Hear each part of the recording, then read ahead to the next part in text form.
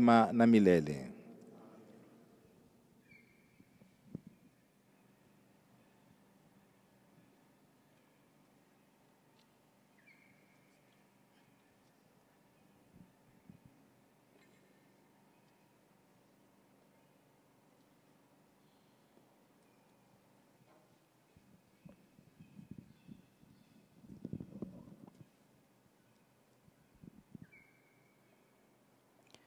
Somo la Injili takatifu ilivyoandikwa na Mathayo. Walipokaribia Yerusalemu na kufika Bethfage katika mlima wa Mzeituni, Yesu alituma wafuasi wawili, akawaambia, "Nendeni katika kijiji kilicho mbele yenu. Mara mtaona punda amefungwa na mwanapunda pamoja naye. Wafungueni mniletee. Na kama mtu akiwauliza sababu, jibuni, Bwana anawahitaji, mara atawatoa." Hayo yalitendeka ili kutimiza neno la nabii aliyesema, "Mwambieni binti Sioni, tazama, mfalme wako anakuja kwako, ni mpole na amekaa juu ya punda, na mwanapunda, mtoto wa punda." Basi wafuasi wakaenda huko, wakafanya kama Yesu alivyowaagiza. Wakawaleta punda na mwanapunda, wakatandika nguo zao miongoni mwao, naye akaketi juu yake. Wengi wa umati wakatandaza nguo zao njiani. Wengine wakakata matawi ya miti, wakayatandaza katika njia. Wengi sana waliomtangulia na kumfuata walipaza sauti wakisema, "Hosana mwana wa Daudi, mbarikiwa ajaye kwa jina la Bwana, Hosana juu mbinguni." Alipoingia Yerusalemu, mji wote ukashtuka, wakaulizana, "Huyu ni nani?" Watu wa umati wakajibu, "Huyu ni Yesu, nabii wa Nazareti ya Galilaya." Injili ya Bwana.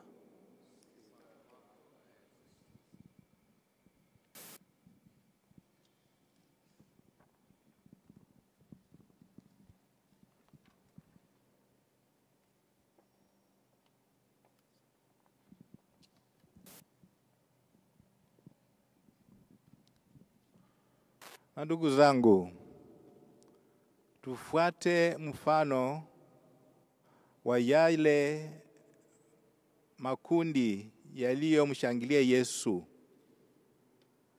Tuandamane kwa amani.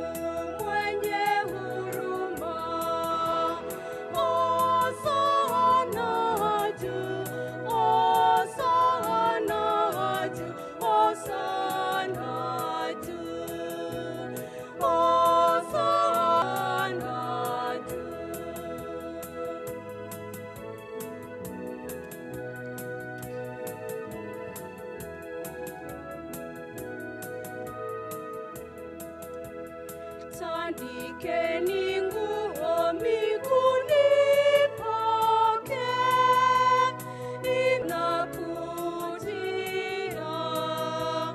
haki na amani akuletea. Hosana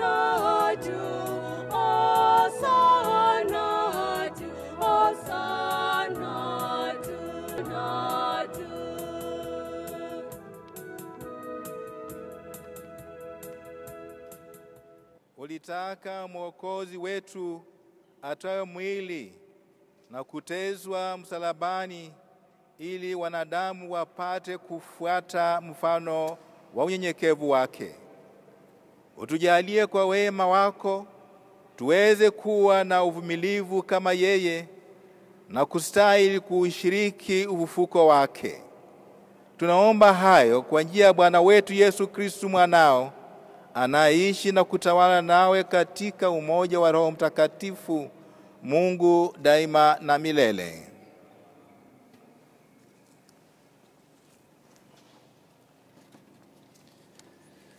Isaya. Bwana Mungu amenipa ulimi wa hao wafundishwao, nipate kumjibu yule achokaye kwa neno la kumwamsha. Kila asubuhi yeye huliamsha sikio langu, ili nisikie kama mwanafunzi. Bwana Mungu amenizibua sikio langu, nami sikukataa, sikurudi nyuma. Niliwatoa mgongo wangu wale walionipiga, na mashavu yangu kwa wale walioning'oa ndevu. Wala sikuuficha uso wangu, ili usifedheshwe na kutemewa mate. Bwana Mungu ndiye anayenisaidia, ndiyo maana sihangaiki na hayo. Ndiyo maana nimefanya uso wangu mgumu kama jiwe, najua ya kwamba sitaaibishwa. Neno la Bwana. Zaburi ya kuitikizana. Kiitikio: Mungu wangu, Mungu wangu, mbona umeniacha?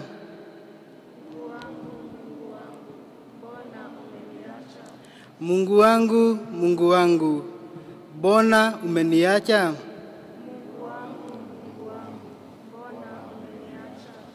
Wote wananiona kunicheka, hunyonga midomo kwa kunidhihaki na kutikisa vichwa vyao.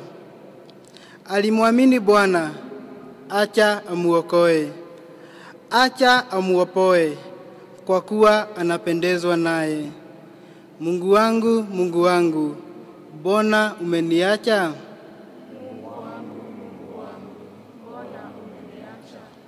Kwa maana mbwa wengi wamenizunguka, kundi la waovu wananisonga. Wamenitoboa mikono na miguu, naweza kuhesabu mifupa yangu yote. Mungu wangu, Mungu wangu, mbona umeniacha?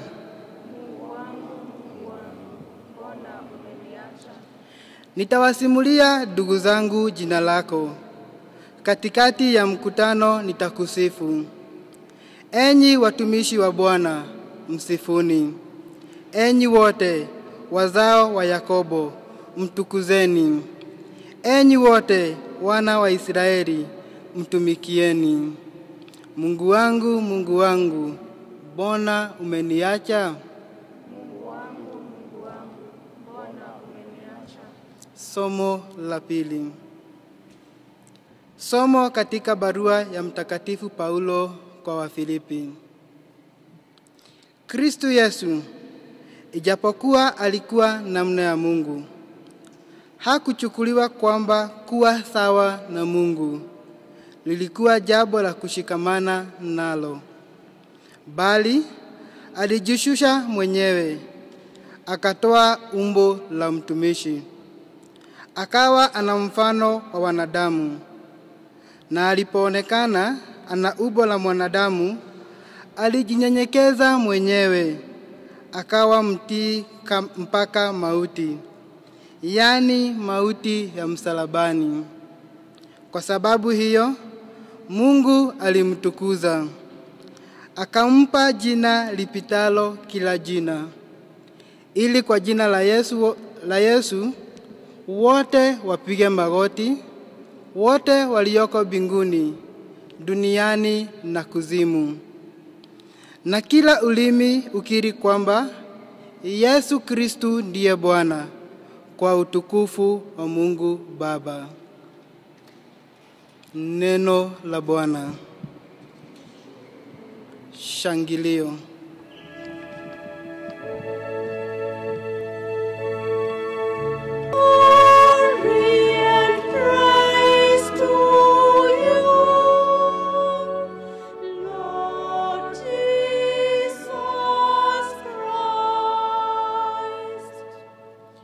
Kristu alijinyenyekeza mwenyewe, akawa mtii mpaka mauti, yani mauti ya msalabani. Kwa sababu hiyo, Mungu alimtukuza, akampa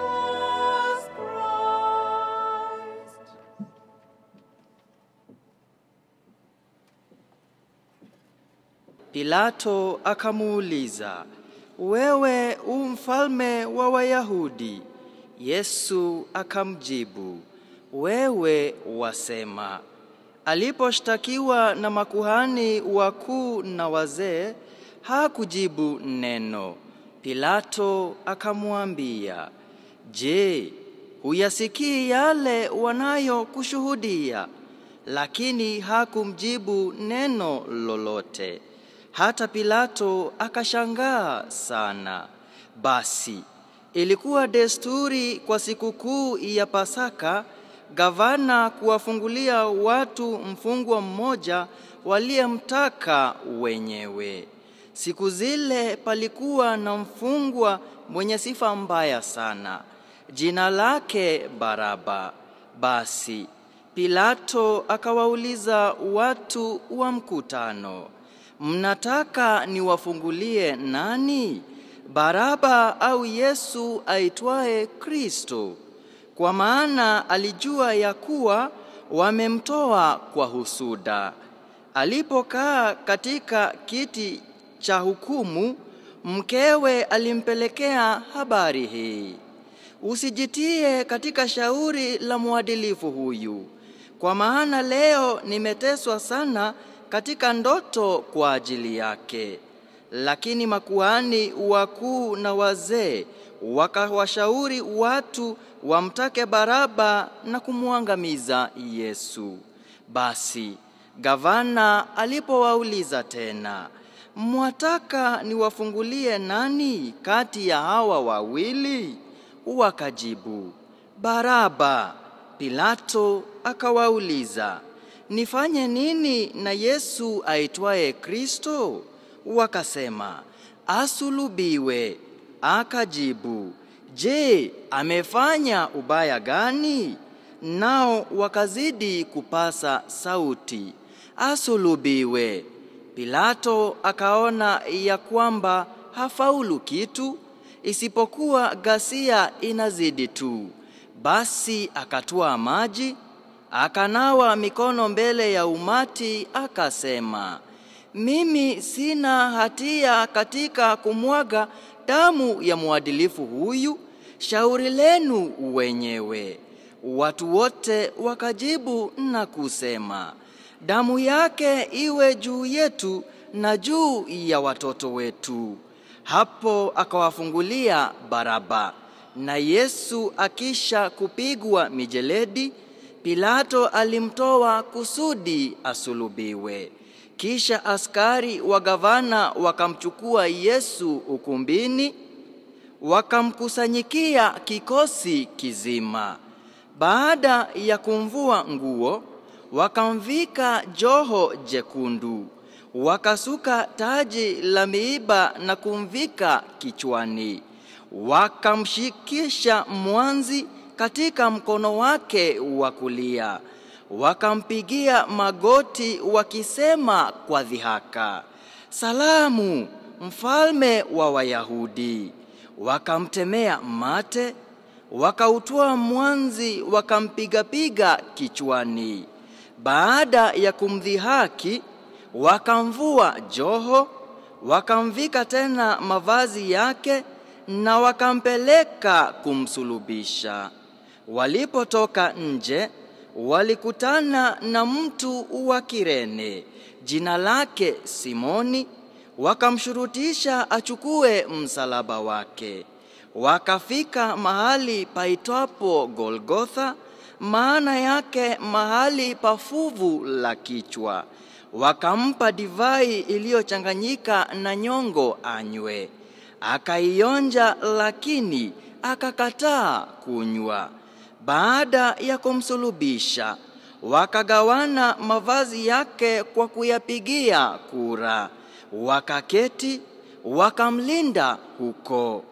Juu ya kichwa chake wakaweka hati iliyokitaja kisa cha hukumu yake: huyu ni Yesu, mfalme wa Wayahudi. Pamoja naye wakasulubiwa wanyang'anyi wawili, mmoja kulia kwake, mmoja kushoto kwake. Watu waliopita njiani walimtukana, wakatikisa vichwa vyao na kusema, ewe uwezaye kulibomoa hekalu na kulijenga upya kwa siku 3, ujiokoe mwenyewe. Ukiwa wewe ni mwana wa Mungu, shuka msalabani. Kadhalika makuhani wakuu pamoja na waandishi wa wazee wakamdhihaki wakisema, aliwaokoa wengine, kujiokoa mwenyewe hawezi. Kama ni mfalme wa Israeli, basi ashuke sasa msalabani, nasi tutamsadiki. Amemtegemea Mungu, basi amuokoe kama anampenda, kwa maana alisema, mimi ni mwana wa Mungu. Kadhalika wanyang'anyi waliosulubiwa pamoja naye walimtukana vile vile. Toka saa 6 giza liliifunika nchi yote mpaka saa 9. Mnamo saa 9 Yesu akalia kwa sauti kuu, Eli, Eli, lema sabaktani, maana yake, Mungu wangu, Mungu wangu, kwa nini umeniacha? Baadhi ya wale waliosimama pale na kusikia wakasema, huyu anamuita Eliya. Mara mmoja wao akaenda hima, akatwaa sifongo, akaijaza siki, akaitia juu ya mwanzi, akampa anywe. Wengine wakasema, acha tuone kama Eliya atakuja kumuokoa. Yesu akalia tena kwa sauti kuu, akakata roho.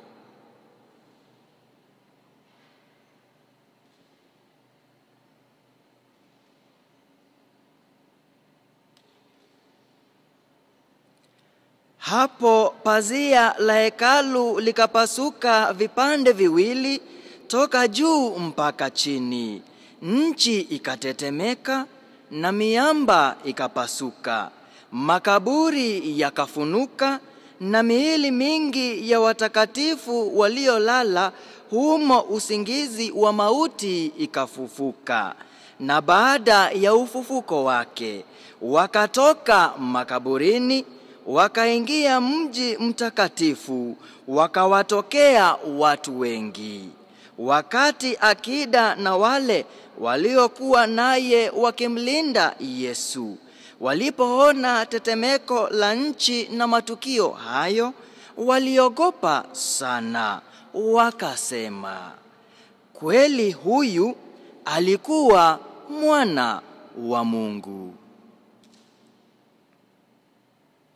Injili ya Bwana.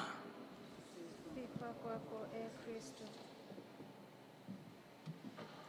Na Roho Mtakatifu. Wakati huu tunapoadhimisha ibada hii ya mateso, kifo na ufufuko wa Bwana wetu Yesu Kristu, ndugu zangu wapendwa nchini hapa Kenya, hasa wa Kristu na Wakenya wote, tumuombe Mungu atujalie afya nzuri ya mwili na pia afya ya roho.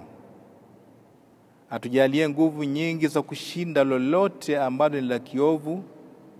Atujalie wema wake, upole, utii na hata unyenyekevu, ili tunapoendelea kumlilia aweze kutumiminia baraka zake ambazo zitatuongoza hata kwa umoja ambao ni mzito kuliko ambao tumekuwa nao hapo awali, tukitazama mafunzo ya janga hili la corona virus. Tunakumbushwa siku ya leo ya kwamba ilimbidi Yesu Kristu ateswe, ilimbidi afe na ili afufuke, na ndipo tupate heri na afya nzuri katika maisha yetu. Masomo ya leo yanatufundisha hayo yote ambayo nimeyasema, na sina budi kuwaomba wa Kristu tena kwa heshima ya kwamba wakati huu wa wiki ya kukumbuka mateso ya Bwana wetu Yesu Kristu, tuendelee kutafakari juu ya wema wake Yesu Kristu. Mafundisho tunayoyapata hapa siku ya leo ni ya kila mmoja wetu, kila Mkenya, kila familia na kila mwananchi, kila mwanadamu. Kristu alijinyenyekea, alikuwa mnyenyekevu hadi kufa. Kristu alitii agizo la Mungu Baba yake hadi kufa.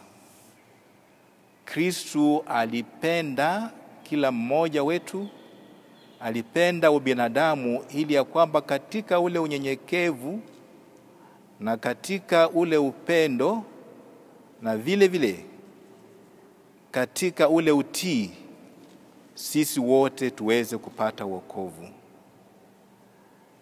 Kuna wengi wanatajwa majina katika Injili ya leo na katika masomo ya leo, lakini naomba ya kwamba leo tuweze kulenga macho yetu kwa Yesu Kristu mwenyewe.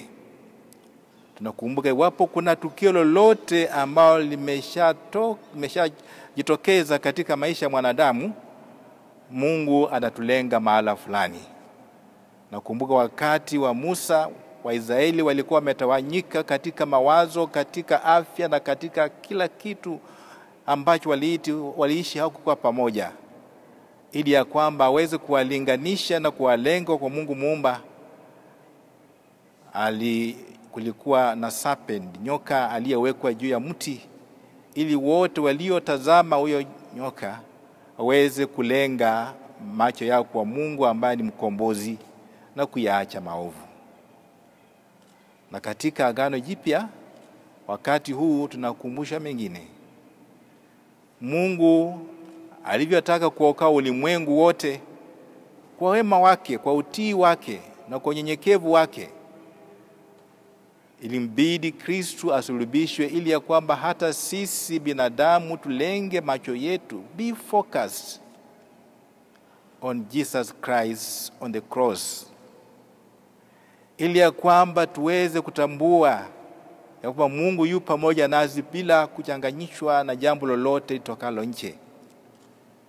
Na tunapolenga macho yetu kwa Yesu Kristu, na tunawaza juu ya wema wake, tunawaza juu ya upole wake, tunawaza kwa juu ya unyenyekevu wake na upendo wake, tunafundishwa ya kwamba wakati wowote ambao tunapopitia, Mungu kila wakati ndiyo kiongozi, ndiyo mshindi wetu.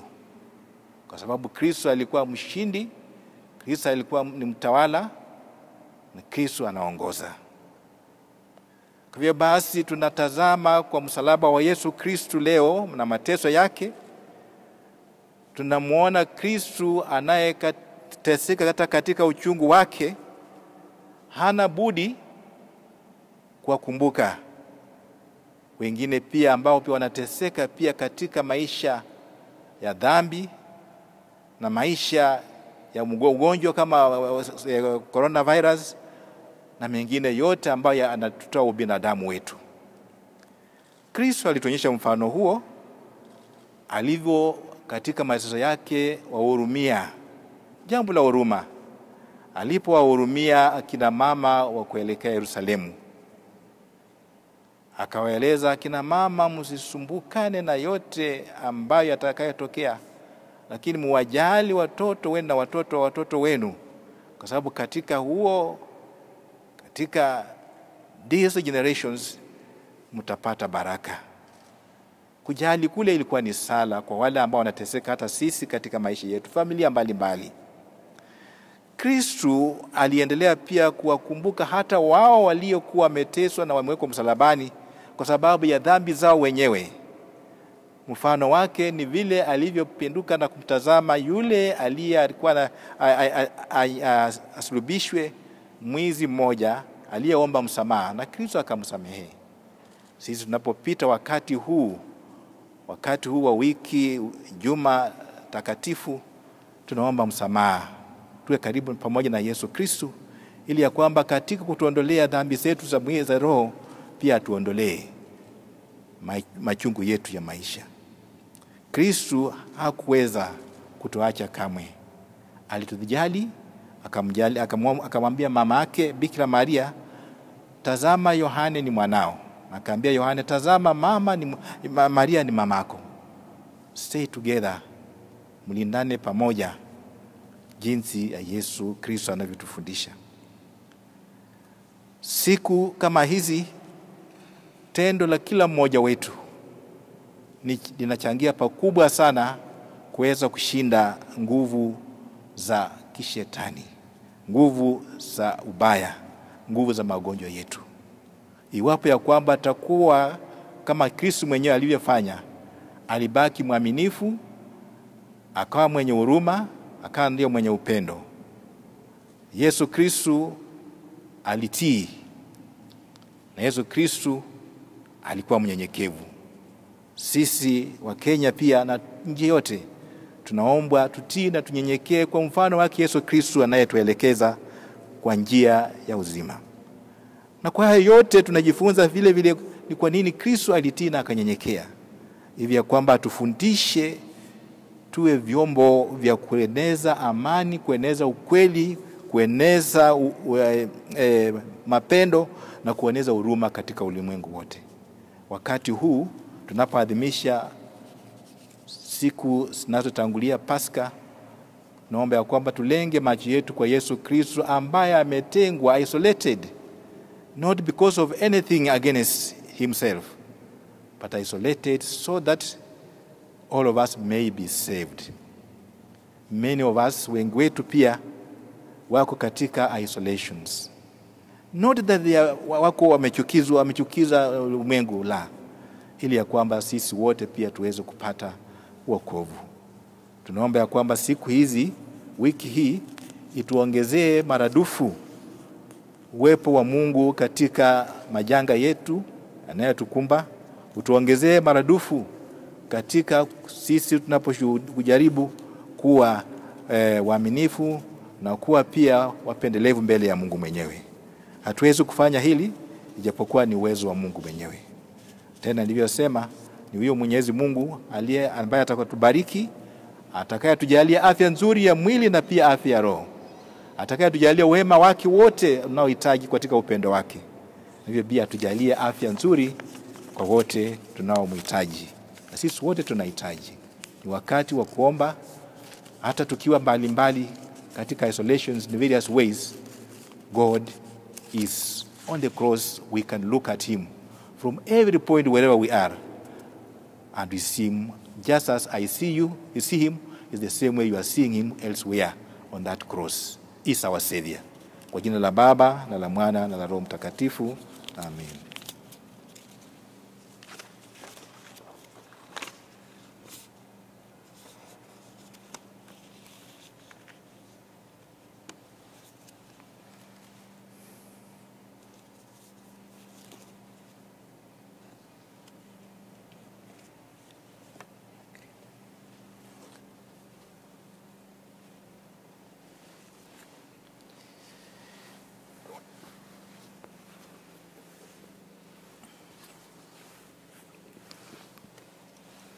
tukiri imani yetu inayotuwezesha kushirikiana na Yesu Kristo kupigana na vita na adui wa maisha yetu. Na sadiki kwa Mungu mmoja, Baba Mwenyezi, muumba mbingu na nchi, na vitu vyote vinavyoonekana na visivyoonekana. Na sadiki kwa Bwana mmoja Yesu Kristo, mwana wa pekee wa Mungu, aliyezaliwa kwa Baba tangu milele yote. Mungu aliyetoka kwa Mungu, mwanga kwa mwanga, Mungu kweli kwa Mungu kweli. Aliyezaliwa bila kuumbwa, mwenye umungu pamoja na Baba, ambaye vitu vyote vimeumbwa naye. Ameshuka toka mbinguni kwa ajili yetu sisi wanadamu na kwa ajili ya wokovu wetu. Akavaa mwili wake kwa Bikira Maria, akawa mwanadamu, akasulubiwa kwa ajili ya sisi, akateswa kwa mamlaka ya Pontio Pilato, akafa, akazikwa, akafufuka siku ya tatu ilivyoandikwa, akapaa mbinguni, amekaa kuume kwa Baba. Atakuja tena kwa utukufu kwa hukumu wazima na wafu, na ufalme wake hautakuwa na mwisho. Na sadiki kwa Roho Mtakatifu, Bwana mleta uzima, atokaye kwa Baba na Mwana, anayeabudiwa na kutukuzwa pamoja na Baba na Mwana, aliyenena kwa vinywa vya manabii.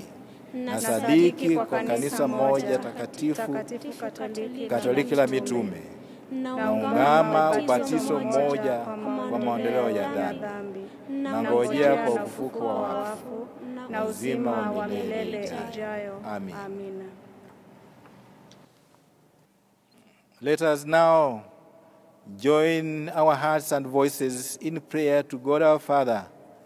In the name of Jesus, the humble and From sin by the cross of Christ, let us pray to the Lord. Lord, gracious, hear us. That those who serve our church as pastors, counselors, and teachers may speak God's comforting, healing word to all the holy people of God. Let us pray to the Lord. Lord, graciously hear us. That the nations and governments of the world may be dedicated to the cause of Christ's peace and peace. Let us pray to the Lord. Lord, graciously hear us. That the sick, the suffering, the alienated, and the dying may know the healing presence of Christ. Let us pray to the Lord. Lord, graciously hear us. That we may imitate the attitude of the humble and obedient Jesus by emptying ourselves for the sake of the poor, the hungry, the homeless, and the forgotten. Let us pray to the Lord. Lord, graciously hear us. Of endless love and compassion, hear the prayers of your family gathered around your altar. May we imitate your Son by taking up our crosses with joyful obedience, seeking your justice in all things. May we embrace his example of loving humility, loving and praising you in the compassion and care we extend to other people. We ask this through your Son, our Lord Jesus Christ, and our Redeemer.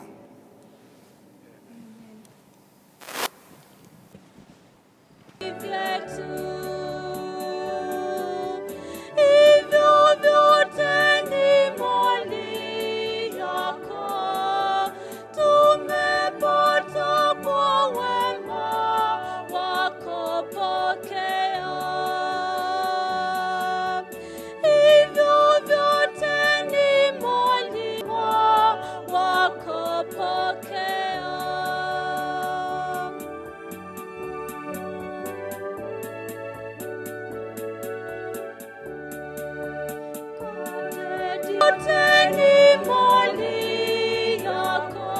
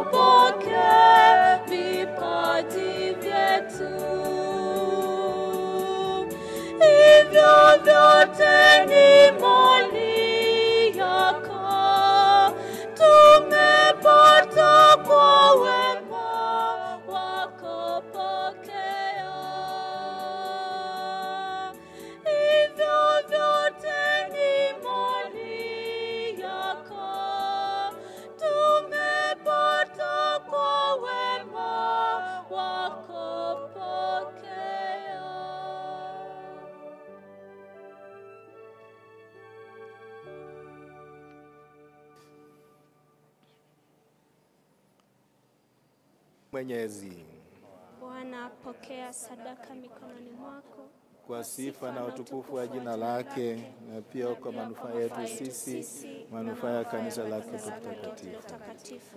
Bwana, utujalie rehema yako kwa ajili ya mateso ya mwanao wa pekee. Basi ingawa hatustahili kitu kwa matendo yetu, tuipate rehema yako kwa ajili ya sadaka hii kubwa. Tunaomba hayo kwa njia ya Kristo Bwana wetu. Bwana awe nanyi. Awe pia nawe. Inueni mioyo. Tumeinua kwa Bwana. Tumshukuru Bwana Mungu wetu. Ni vyema na haki. Kweli ni vyema na haki tukushukuru daima na popote, Bwana Baba mwema, Mungu mwenyezi wa milele, kwa njia ya Kristo Bwana wetu. Yeye ingawa hakuwa na kosa, alikubali kuteswa na kuhukumiwa pasipo haki kwa ajili ya wakosefu. Amefuta dhambi zetu kwa kifo chake na kutufanya wenye haki kwa ufufuko wake. Kwa hiyo sisi pamoja na malaika wote tunakusifu tukisema kwa sauti moja: Mtakatifu,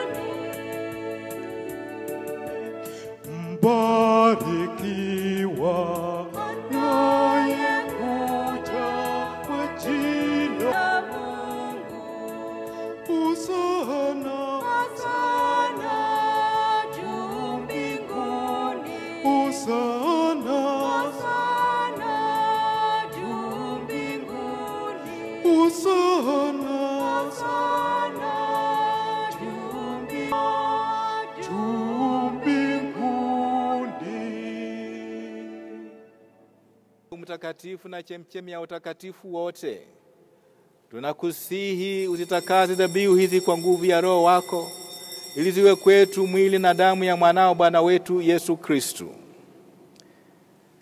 Yeye alipojitoa kwa hiari yake ateswe, alitoa mkate, kushukuru, akutukuza, akaumega, akawapa wafuasi wake akisema, twaeni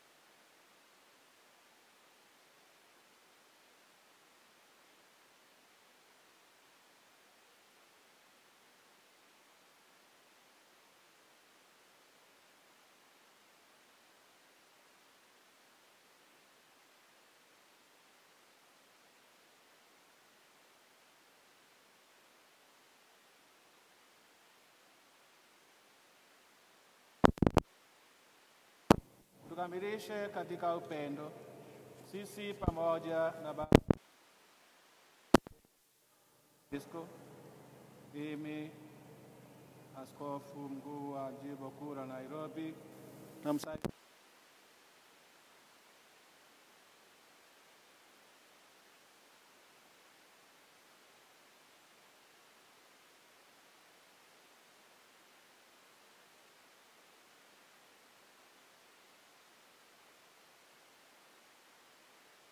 nuru ya uso wako. Tunakuomba uturumie sisi zote, ili tustahili kushiriki uzima wa milele na kukusifu na kukutukuza, pamoja na Maria Bikira mwenye heri, mama wa Mungu, Mtakatifu Yusufu mume wake mwenye heri, mitume wenye heri na watakatifu wote waliokupendeza tangu kale. Tunakuomba hayo kwa njia ya mwanao Yesu Kristo. Mtakatifu, unapata heshima na utukufu wote daima na milele. Na basi kwa imani tusali vile aliyotufundisha Bwana wetu. Baba yetu uliye mbinguni, Jina lako litukuzwe, ufalme wako ufike, utakalo lifanyike duniani kama mbinguni. Utupe leo mkate wetu wa kila siku. Utusamehe makosa yetu, kama tunavyowasamehe na sisi waliotukosea. Usitutie katika kishawishi, lakini utuokoe maovuni. Bwana, tunakuomba utuopoe katika maovu yote, utujalie kwa wema amani maishani mwetu. Utuepushe daima na dhambi, kwa huruma yako tusifadhaishwe na jambo lolote. Tungojee kwa matumaini kurudi kwake mkombozi wetu Yesu Kristo. Wako na nguvu na utukufu hata milele. Bwana Yesu Kristo, uliyewaambia mitume wako, na waachieni amani na wapeni amani yangu. Uzitazame dhambi zetu, letu imani ya kanisa lako, na ulijalia amani na umoja kama yalivyo mapenzi yako, unaishi na kutawala daima na milele. Amina. Amani ya Bwana wetu Yesu Kristo iwe nanyi nyote. Iwe pia nawe.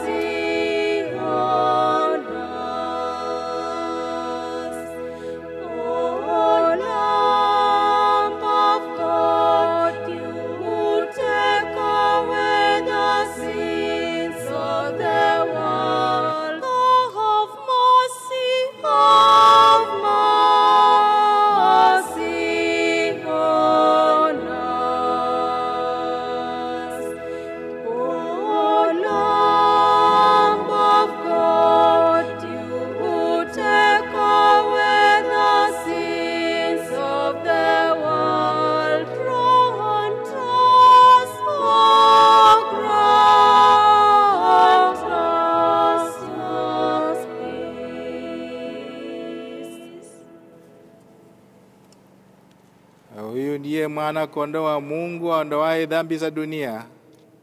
Heri yao wote walioalikwa kwenye karamu yake takatifu. Bwana, sistahili uingie kwangu, lakini sema neno moja, na roho yangu itapona.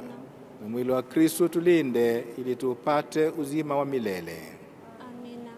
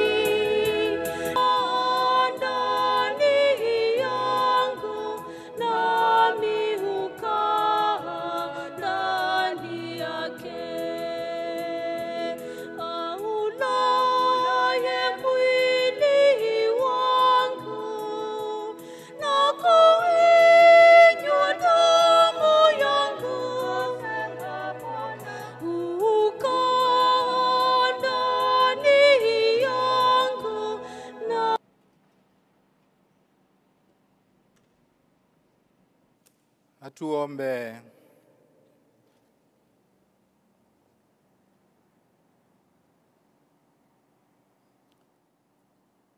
Bwana, sisi tulioshiba mapaji yako matakatifu, umetupa tumaini la kupata hayo tunayoamini kwa ajili ya kifo cha mwanao.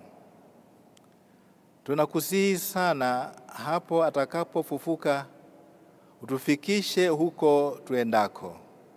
Tunaomba hayo kwa njia ya Kristo Bwana wetu. Amina.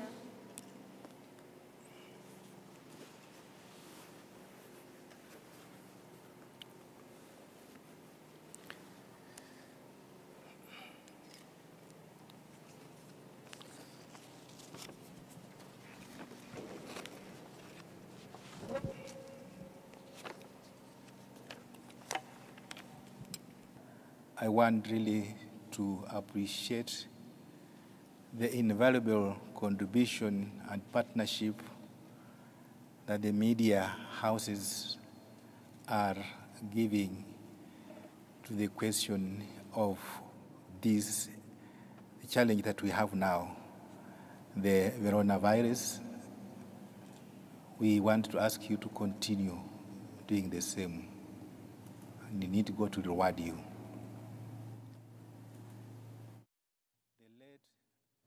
Archbishop Raphael Simon Ndingi Mwana Nzeki,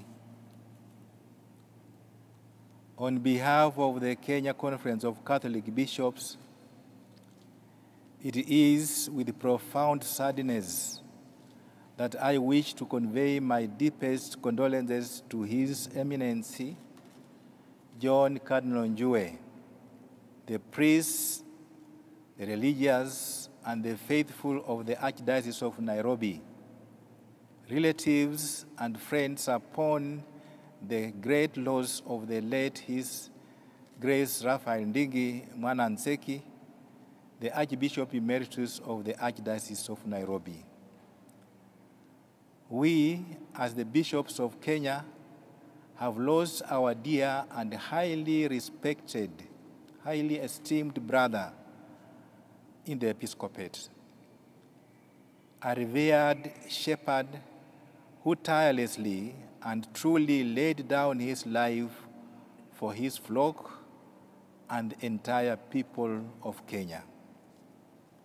Archbishop Ndingi believed in what he taught and taught what he believed in.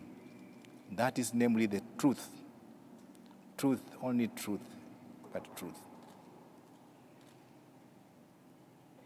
His over 60 years of active priestly ministry in the Republic of Kenya left a very credible and noble legacy that will forever be emulated by all. Archbishop Ndingi will be given a befitting church send-off on Tuesday, the 7th April 2020, during a brief solemn funeral mass to be celebrated inside the Holy Family Basilica at 10, after which his remains will be laid to rest inside the same basilica same day. The invite-only ceremony will be relayed live on television for those at home. Coronavirus. In the face of the corona pandemic, the Catholic Church wishes to join the government in appealing to all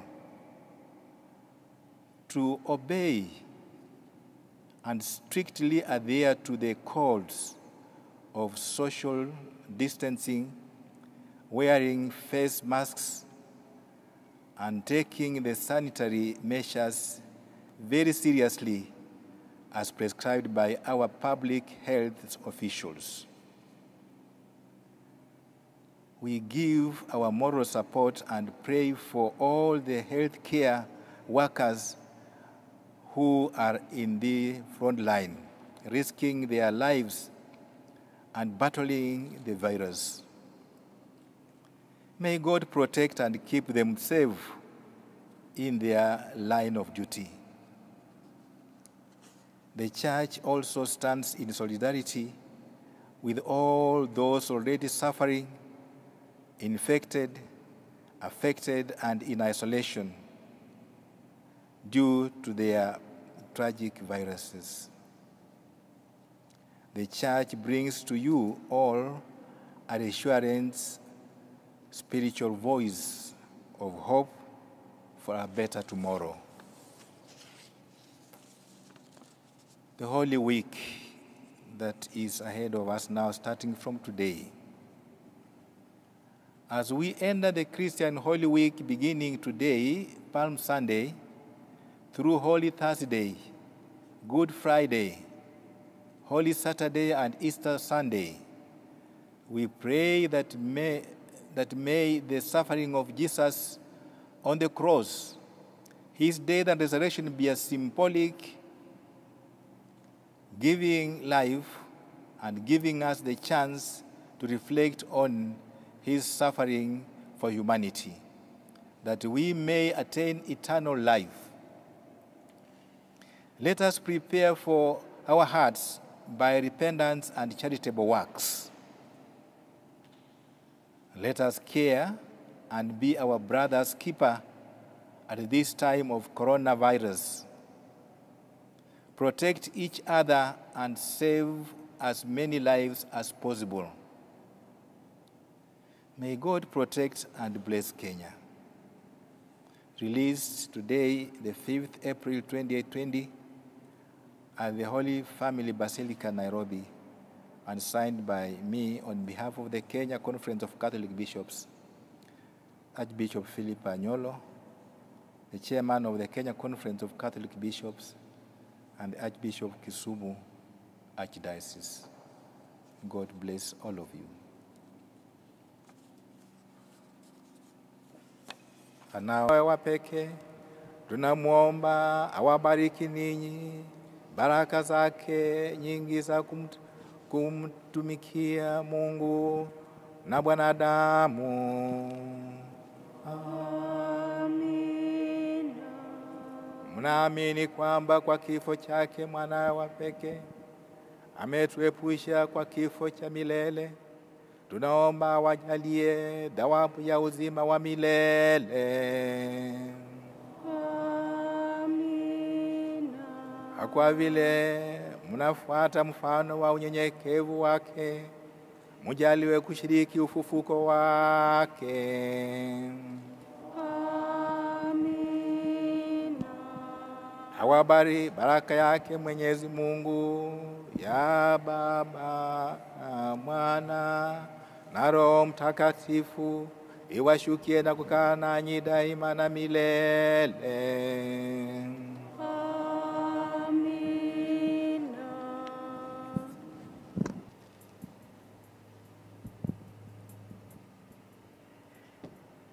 Nendeni na amani, ibada yetu ya misa imekamilika.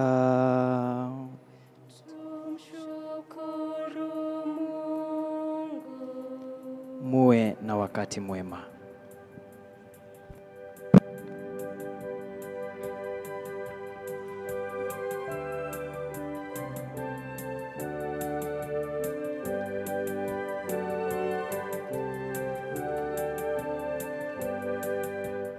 Bwana Mfalme ameketi milele, atawabariki watu kwa amani.